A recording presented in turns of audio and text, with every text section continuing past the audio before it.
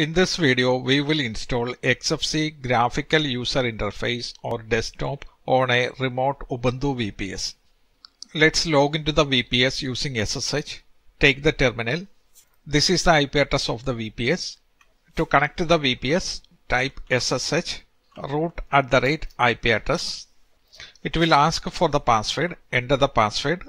We are now logged into the VPS. First, we need to run the command apt install XFCE4 goodies. Copy the command, paste it in the terminal. This will install the XFCE Desktop Environment. It will take some time because we have to download lot of software. Now you have to select the default display manager. You can select any of these two. I will select Light DM. The installation is now almost completed.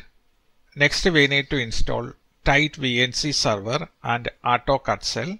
Copy the command, paste in the terminal. After that, we have to create a user.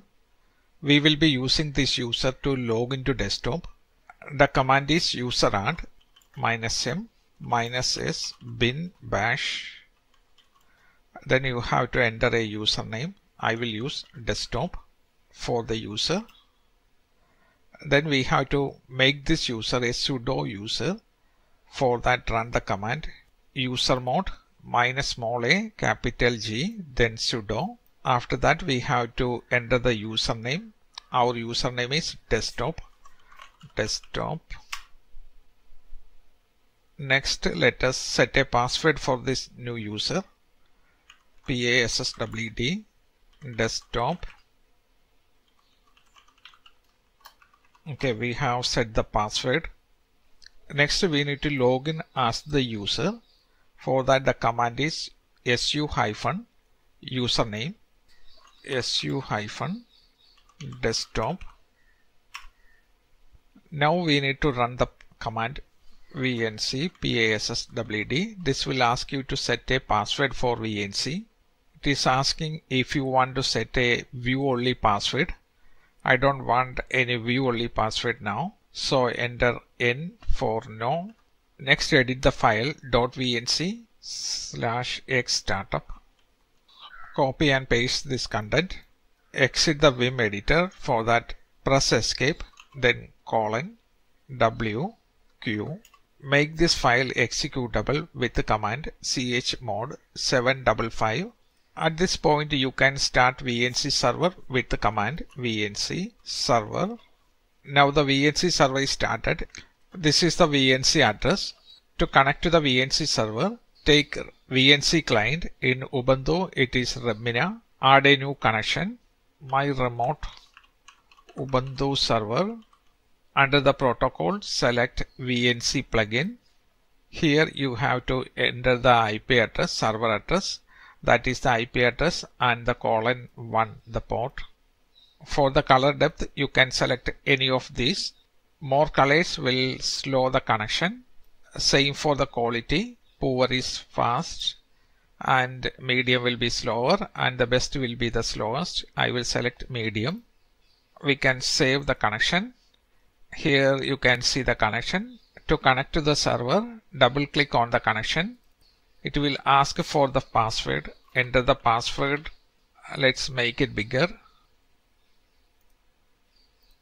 This is our remote XFCE desktop. We have terminal and a file manager. This is the browser. Click fail to execute default browser. This is because we don't have any browser installed. Let's install Firefox. Go to the terminal and type sudo apt install Firefox. It will ask for the password.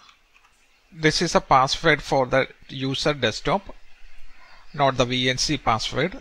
Do you want to continue? Type Y and press enter. We have Firefox installed now. To start the Firefox, you can click on the browser icon. We can install Google Chrome also. For that, search for Google Chrome.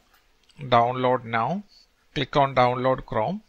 64-bit .deb for Debian or Ubuntu. Accept and install.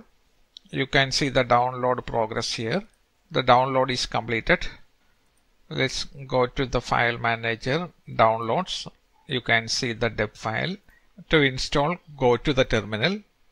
Change to download directory, cd, downloads, ls-l will list all the files in the directory. We have the Google Chrome deb file. To install the deb file, use the command sudo dpkg -i, name of the deb file, press enter. It will ask a password for the user desktop. Enter the password. There is errors while processing. Sudo apt install -f. This will install required dependencies. Press Y. Now Google Chrome is installed. You can find it under Applications, Internet, Google Chrome. It is asking to set a password for the keyring. Click on Continue. We have Google Chrome installed.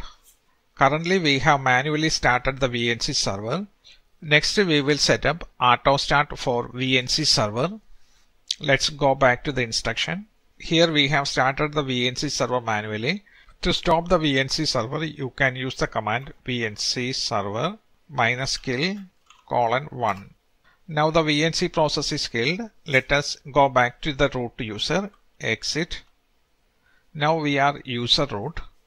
Who am I? We are user root. Let's go back to the instruction. Here is the instruction for auto starting the VNC server. First of all, we need to create this file.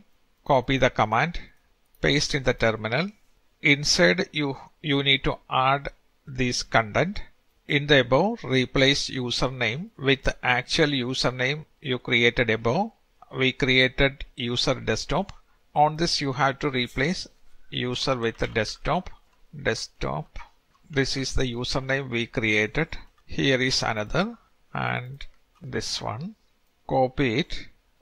Go to insert mode by pressing I. Right click and paste. Now escape to exit out of insert mode. To save and exit, press escape, then :WQ. Now we need to enable the service. For that, use the command systemctl enable VNC server @1. After that, we can start the VNC server. Remove enable and add start. Now let's try connecting to the VNC server again. Let's start the web browser. It is asking for the keyring password. If you are using Windows, you can use any VNC client for Windows to connect to the remote server. You can search VNC client Windows.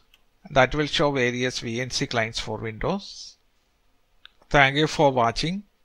Hope you find the video useful. If you like the video, please subscribe for more videos like this.